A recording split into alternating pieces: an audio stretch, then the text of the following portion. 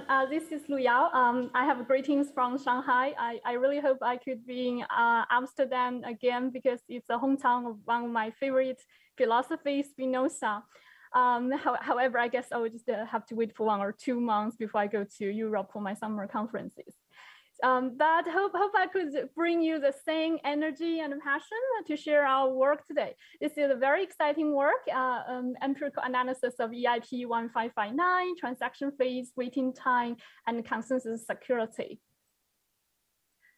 So today we will present this talk in this content of table. First, I will have some background introductions for the general principles. Then we will break it down to present 3 major results. And finally, it will be the takeaways.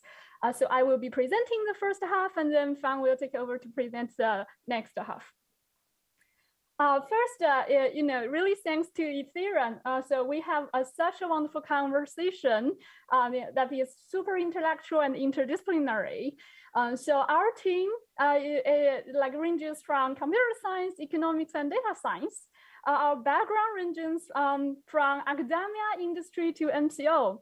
And very excitingly, we even have 2 undergraduate students on the list of the co-authors. So it's also about innovative education and cultivate undergraduate research.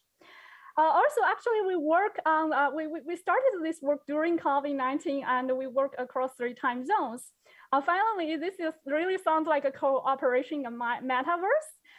So many of our co-authors, including Fang and me, we have never met in person. So don't be misled by the last name we share that like millions of Chinese also share. Like we really have never met in person at all. And now we will show you some virtualization from our data. So to confirm the theoretical talk by Professor Rafgaden. So first, this is the figures that Rafgaden just had explained to you. For EIP-1559, you can see the gas limit increases from 15 million gas to doubles to 30 million gas. So that is a figure. The second figure is the distribution of the gas used during our data range. So you can see it's quite a little bit uneven and have like the extreme spikes at the end. Another thing is, given the base fee updating rule, you can see the recycling behavior of the base fee after EIP-1559. Finally, it is the figures for the net supply. So Professor Rafgaden had mentioned because we burn the base fee, otherwise it's not going to avoid collusion. So there will be some deflations on the ether supply. And here is our major result. So we have data from blockchain, from mempool, and even off-chain exchanges. We get 3 major results by comparing what happens before and after the London fork. So to remind you again, before the London fork, August 5th, 2021, we are only having this legacy first price transaction fee mechanism. But afterwards, we introduced the EIP-1559, and as a user, you can choose either to adopt the legacy first price or the EIP-1559. So the first major result is on transaction fee. So we find, okay, yes, so the EIP-1559 London fork has small effect on the gas fee level. However, it mitigates intra-block differences of gas fee paid. The second result is on waiting time. We found that it really reduces users' waiting time, which is opportunity cost to transact on Ethereum. And finally, for consensus security, even though it increases the block size, we really don't see a big effect that decreases the consensus security. So some of the results are really inspired by Professor Rafgaden's game theoretical analysis. So here is kind of like our detailed contribution map. So for the transaction fee parts, it's really inspired by Professor Rafgaden's work. So he showed that the EIP-1559 is not a solution for scalability. So in our data, we confirm that we find, yes, not much reduction on the gas fee level. And for the waiting time, actually, we don't see very systematic theoretical analysis before that. That seems our new empirical findings for the first time. And then for the consensus security parts, actually, we focused on different dimensions than Rafgaden's work. So here focus on the incentive compatibilities of users, miners, and user-miner collusion interactions. In our data analysis, we actually did not analyze that part. We analyzed the 3 different dimensions, which are fork rate, network node, and miner extracted values. And here is the scope of our research. Basically, we collected data that is 70,000 blocks before the London fork. And we kind of like cut the period right after the London fork because during then there might not be too much adoption yet. So we take the 70,000 blocks after the 70,000 blocks of London fork. So it kind of like we compared evenly before and after when the adoption rate already reaches 20%. And worth mentioning, our data is very rich. We have data from 5 different sources. Some of them are blockchain data, some of them are option exchange data. And I have to mention this very valuable data here that is in ephemeral, which was mempool data that is collected by our computer scientists, actually it's fans, their part, because they are running 4 Ethereum 4 nodes. So actually already 2 weeks before the London fork, I was very anxious because I really don't know how to solve the mempool data waiting time negative problem. And it's just such a magic, like their team had already collected that valuable data.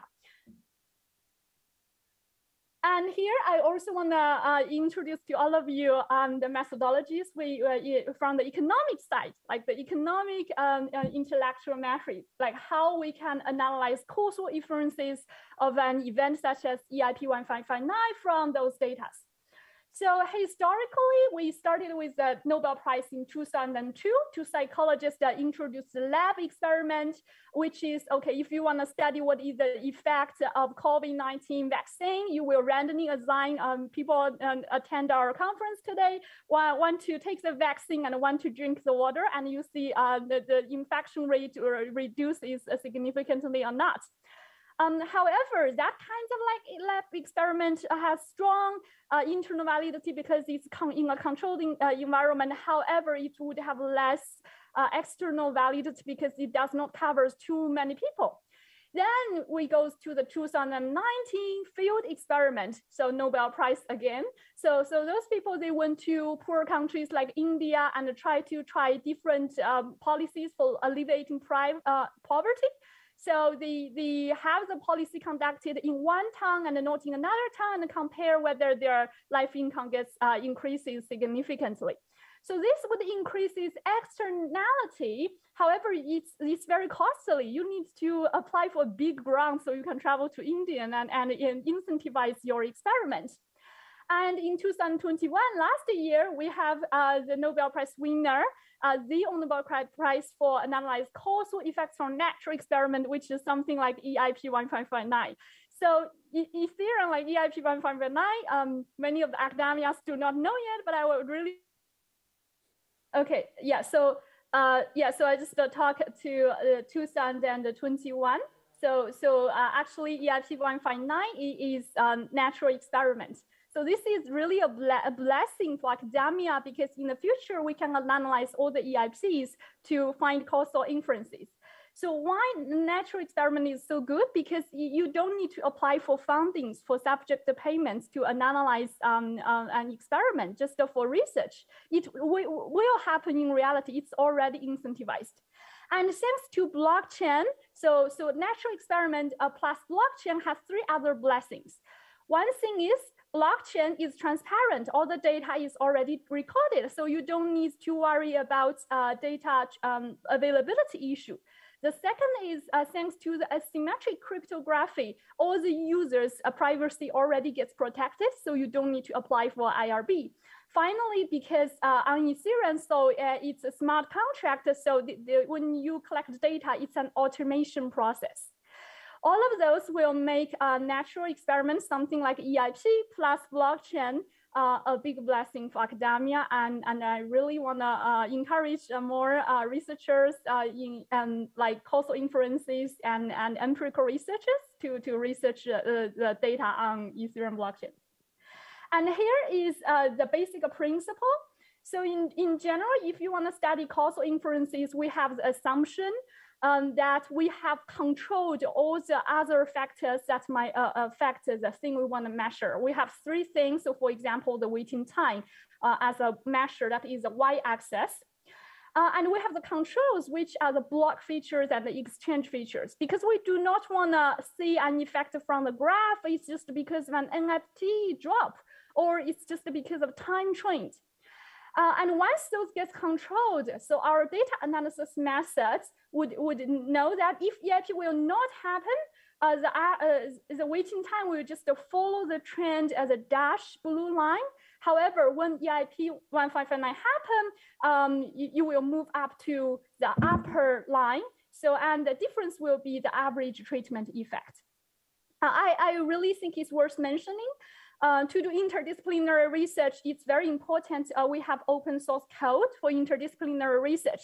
So all those methods are not that difficult, but right now are taught in course still in closed source softwares that not familiar, like computer scientists or data scientists are not familiar with, but it's actually very easy to understand. So for this endeavor, I have developed all the open source code in Python, and we released it in our research for this one, but I'm also going to release more as open education resource in my future courses.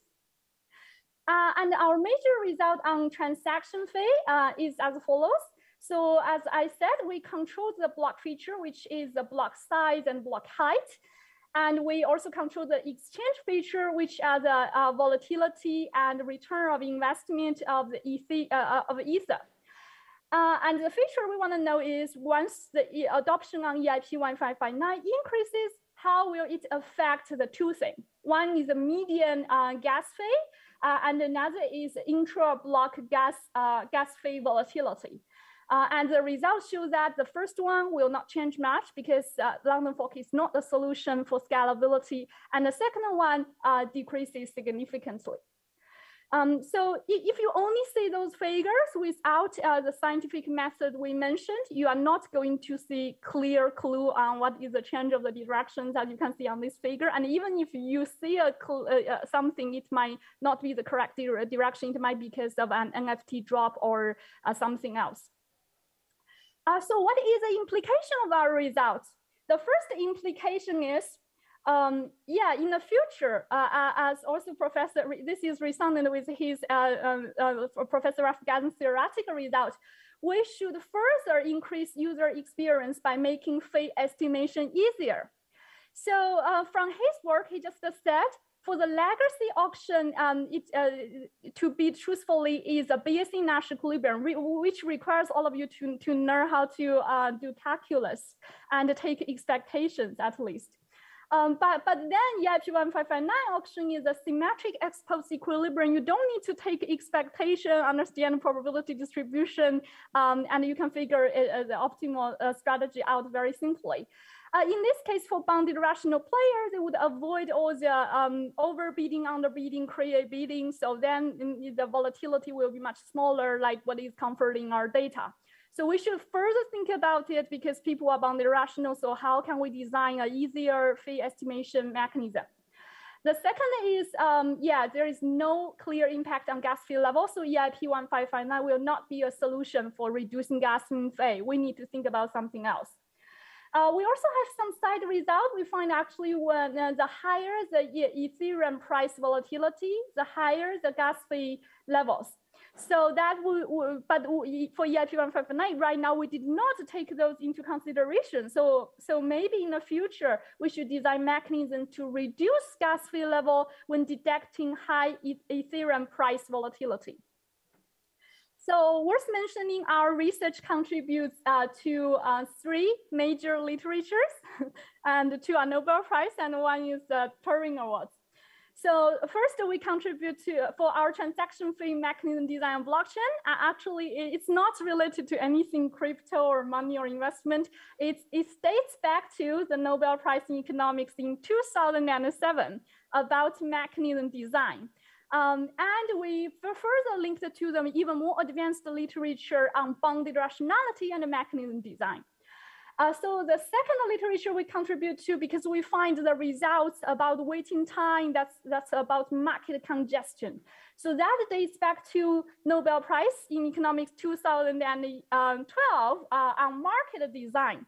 And very interestingly, Professor Alvin Ross, in his open questions in market design, he had invention that many of the market design problems cannot be solved by economics alone, because the situation is more and more complex, and we would need the contribution from computer scientists to help adding more computational power to solve for the market design issue.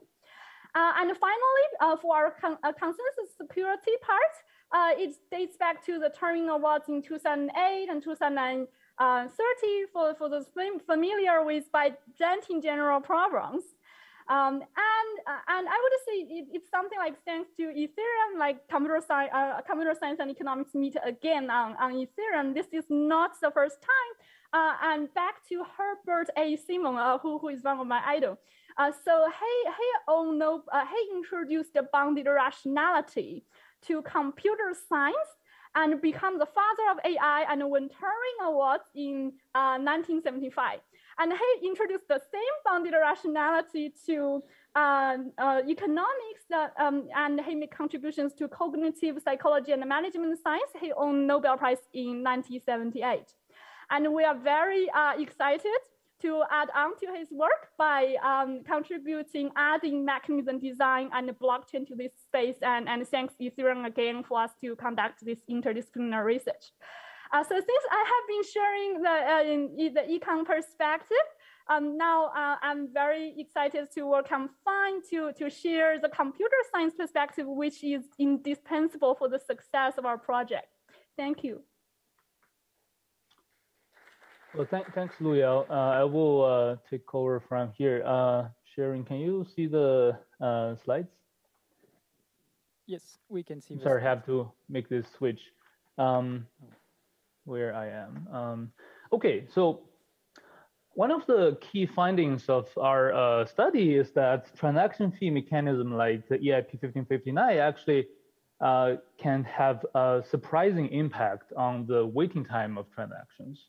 You know, waiting time is the time that a user needs to wait to commit a transaction. And this is typically thought as a scalability issue. But nevertheless, we show that with a well-designed transaction fee mechanism, waiting time can be reduced significantly.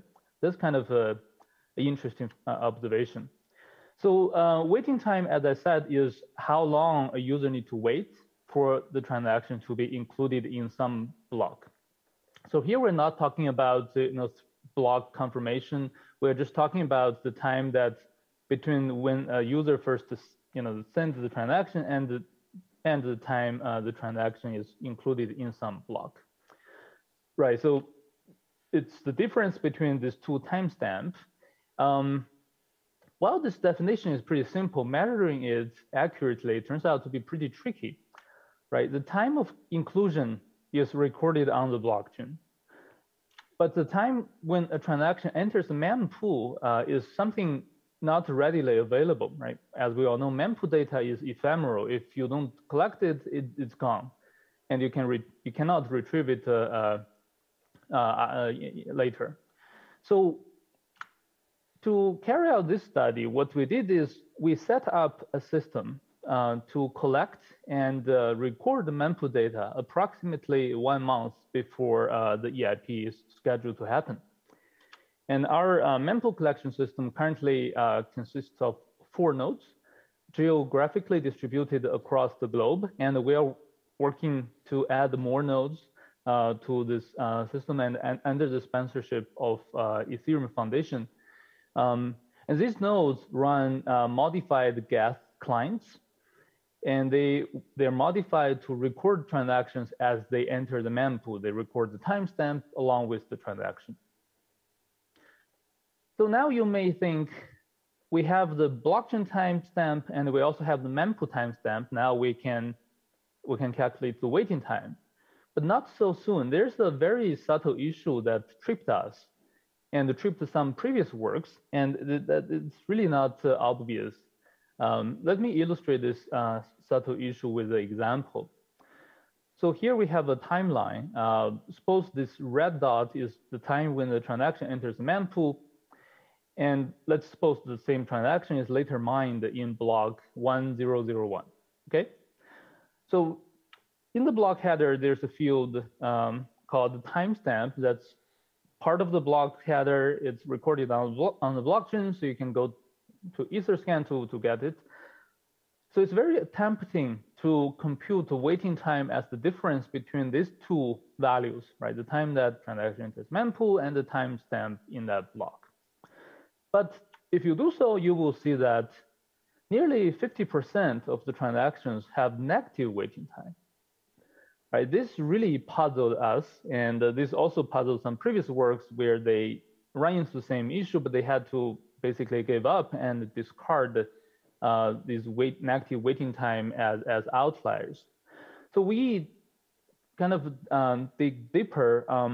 Initially, we thought this is a network synchronization issue, so we debugged the network, we added more nodes, we did a bunch of trials and errors, but none of that really solved this issue. So the aha moment of this this part of the project is really the realization that this timestamp is not the right timestamp to use. This is an artifact of blockchain mining. This timestamp is not is when proof of work starts, not when it ends. Right? In proof of work mining or in proof of stake as well, before you start mining, the miner first needs to assemble the block. So when the block is assembled, this timestamp is fixed. So this timestamp really is the time that the block is assembled. That's what miners usually put in a block. But the mining process usually takes, on average 13 seconds. The time that the waiting time should really be computed as the difference between the finish of proof of work mining and the mempool timestamp, not the start of proof of work mining. So we can plot the timeline differently to make this issue even more obvious. So here we have three nodes on the timeline. We have our nodes and the user sending the transaction, and we have a miner. So the first thing that happens is the user will propagate the transaction through the peer-to-peer network, which will likely make to our node and one of the miners approximately at the same time for a regular user. And that's the time when we record the timestamp for the mempool, from the mempool. And that's also approximately the time that the miner will put in the block, okay? Because that's the time when the miner assemble the block and start mining. And so miner will now go on mining for a while and come up with a block, including a transaction. And that block will be again propagated through the peer-to-peer network, and at some point reach our full node. So if we plot the timeline in this way, it becomes really obvious that the difference between block timestamp and the mempool timestamp is not the correct way to calculate waiting time.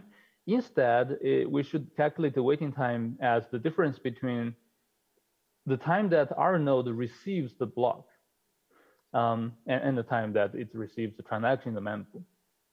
So now that we see the issue, it's actually not hard to work around the issue. There are kind of two solutions. You can have a full node to record block time, the time that it receives the block from the peer-to-peer network. But actually, there's another observation.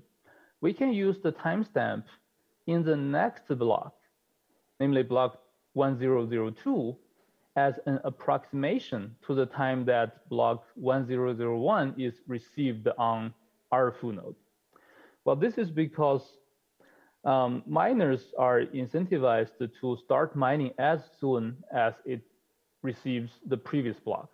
So the timestamp the miner will put in block 1002 should typically be very close to the timestamp that it receives block 1001. And again, for a regular miner and for a regular user, the time that miner receives the block should be close to the time that our full node receives the block. And we did both, and they are almost always the same. That further confirms this observation. So that's how we collected the data. From the mempool data and the block time data, we can now calculate the waiting time and see see the effects of EIP on waiting time. So we find that the waiting time significantly reduces after the Linden fork. Okay, from 7 seconds, that's I think leave the mean of the waiting time, to something like 10 seconds. This is possibly a result of easier fee estimation. For example, user may there's probably less underbidding, and this also might be a result of the variable sized blocks. As Tim put it, maybe we are borrowing some capacity from near future to reduce the time that the transaction has to wait in the mempool. But there's yet no formal model that can explain this. Right, so therefore, another point to make is this reduction of waiting time actually benefits both the transaction that adopt the new bidding style and the ones that don't. So EIP-1559 actually improved the waiting time for all transactions, even though it's not all users have adopted it, at least by the time of our study. Another part of the result is we looked into the effect of EIP-1559 on consensus security, because the EIP changes some important security or consensus parameters such as block size and the incentives of miners and users. So the question is, does it affect consensus security? And to understand the impact, we identified 3 possible avenues through which the EIP might affect consensus security. They are fork rates, network loads, and the incentives, MEV, in particular. So I will now go through them one by one. It's well known that larger blocks could lead to more forks, because larger blocks may take more time to propagate through the network. So this may lead to more forks and a lower threshold against the adversary parties. And so that's possibly a safety, that's possibly a negative impact on the safety of a consensus protocol.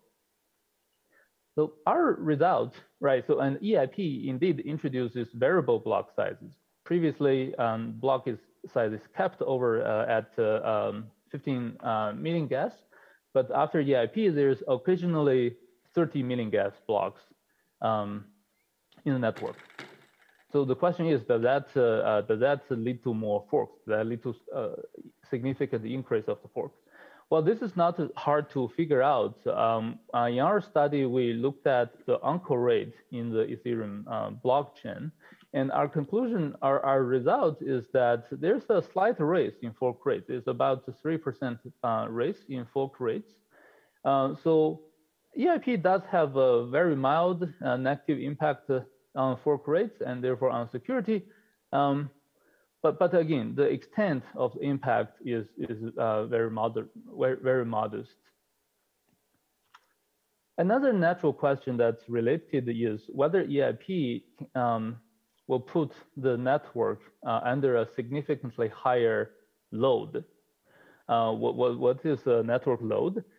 Because EIP introduces variable block size, so at times there will be large blocks, much larger, like 2 times larger blocks than what we had previously.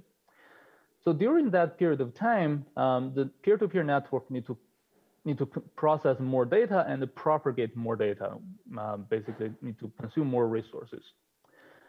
So the question is that something to worry about?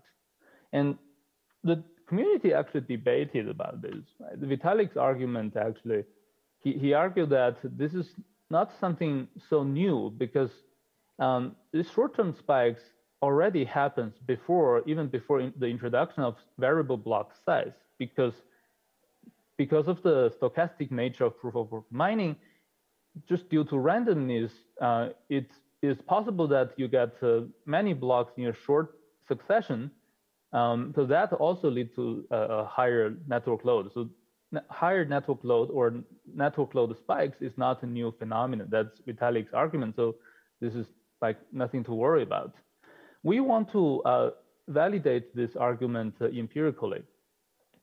So first we define network load to something that can be measured. We define it as the average gas used over per time unit over different time intervals. For example, over 20 seconds to 112 seconds. We can compute the expected average load, right? Because on average, the gas limit of a block, the gas used in a block is approximately 15 million gas, even after EIP. And the average block time is 13 seconds. If you do the math, the average gas consumption per second should be around 1.2 million gas per second, something like that. And this graph shows the result, the measurement of network load for t equals 60 seconds. So to get this graph, we divide time into 60-second intervals. And for each interval, we calculate the average gas per second, average gas used per second. And this graph nicely summarizes the distribution of network load. So the y-axis is network load, and the width of the shape is proportional to the density. The wider it is, the more concentration around that particular network load. So as you can see, first of all, the distribution is indeed centered around the expected average, right? Something near 1 million gas per second. And second, we do observe spikes even before EIP and post EIP, and we do observe a little bit larger spikes post EIP. But if you take the frequency of these events into consideration, our results actually confirms Vitalik's argument that this EIP, the new EIP, doesn't put the blockchain under a significantly higher load for an extended period of time. We do observe load spikes, but its frequency, the change in frequency is not significantly, the frequency is not significantly different before or after the Linden fork. Right, so the takeaway, is that the difference really is not significant. Another aspect of consensus security that we looked into is miners' revenue, and in particular, miners' revenue from miner extractable values. The reason we are curious about how EIP might affect MEV is that some miners resort to MEV extraction as a way to help offset some of the potential revenue losses by EIP, or at least that's how they perceive the EIP, the effect of EIP on their revenue. So we are curious to see whether indeed the MEV extraction level changes before or after EIP. And it's hard to measure EIP in the entire Ethereum blockchain, so we used the Flashbot's MEV as an approximation. The reason is that Flashbots is by far one of the largest software that miners can use to extract MEV, and also just the fact that they have a very transparent API that exposes such data for analysis. So our observation is that the absolute value of EIP, the absolute value of MEV extracted through Flashbot didn't change significantly before or after the EIP, but because the base fees are burnt, MEV becomes a larger share of miners' revenue. And this graph plots the ratio between MEV and the block gas and the fees from transaction fees from gas. Right? Sorry, this is a typo. This is not the block gas used, but transaction fees from gas. So you can clearly see a upward trend. This is simply because I think that the base fees are burned. Therefore, miners' revenue from gas reduces in general, but their revenue from MEV roughly remains the same. So MEV becomes a larger share. So the impact of this, we don't have formal explanation for the impact of this, but we conjecture that this might create an incentive for miners to invest more in MEV extraction, because indeed, as this news has reported, it's consistent with miners' perception that the MEV extraction is kind of the level of extraction actually is not impacted by the EIP.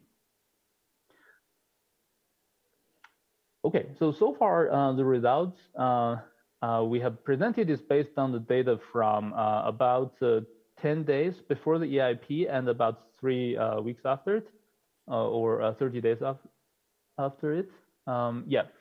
So to verify the robustness of our conclusion, we extended the period of time by another 2 months. So we recently extended the results using data up until November of last year. You can actually see that on here's the plot for the waiting time for these 2 periods. This graph you have seen up until 3 weeks after the EIP, the reduction of waiting time is about 49%. Up until November last year, the reduction of waiting time is still very significant, about 41%. So this shows that the reduction of waiting time is not actually a short-term phenomenon. It's something that seems persistent. So to summarize, in this study, we use rich data from Ethereum blockchain, mempool, and exchanges to study the impact of EIP-1559 empirically to complement the theoretical analysis out there, for example, the paper from Professor Ross Garden. So we find that there are, at the high level, 3 major findings. We found that the EIP improves user, may have improved the user experiences by making fee estimation easier. As Tim put it, this can reduce the cognitive load because users can stick to the obvious optimal strategy. And indeed, we observe that bids are consistent with optimal strategy. And another finding is that we find that EIP reduces the waiting time. So transactions actually spend a lot less time in the mempool. So that's an interesting phenomenon. There's, as I said, no theoretical framework that can explain this formally. It might be due to easier fee estimation and the variable block size, but there's yet no formal understanding of this. And we also observe that the EIP has a small negative effect on consensus security in terms of fork rates and network load. The increase of these 2 metrics is insignificant. But MEV does becomes a larger share of miners' revenue after the EIP. So this leaves us with plenty of interesting future direction to explore. As Tim put it, this EIP, this new mechanism design is something really cool, and there are new findings that can be explained by existing theoretical models, and that understanding understanding some of these new findings in a formal way and a rigorous way is interesting future direction. And also mempool data is something that we leverage a lot in this study. And it actually enables us to understand the blockchains in ways that are almost impossible otherwise. Right? Without mempool data, how would you measure waiting time? So we are working with Ethereum Foundation under the sponsorship of Ethereum Foundation on a project to dig deeper into mempool data to understand the blockchains in various aspects. And finally, we have published our data and the script with the correct waiting time at the GitHub repo. We hope this will help other researchers to get a hold of the mempool data around that period of time, and also conduct follow-up works. And with that, I will wrap up the talk.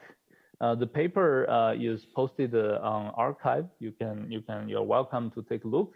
It's accepted in CCS 2022. And we also we have published, other authors have published a blog post at Decentralized Thoughts blog. So if you want to have a shorter explanation of the paper, you can check out the blog post. And again, the code and data is also published on GitHub. Thank you. I will stop here, and we will take questions. Thank you.